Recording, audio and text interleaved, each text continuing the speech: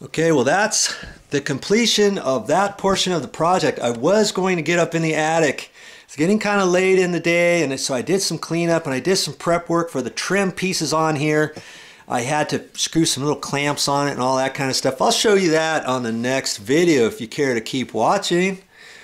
Okay, so I've cleaned up and I'm ready to skedaddle out of here. The next thing I've got to do tomorrow morning, it's get up in the attic time. Whenever you need to work in an attic, it's always best to try to do that first thing in the morning if you can.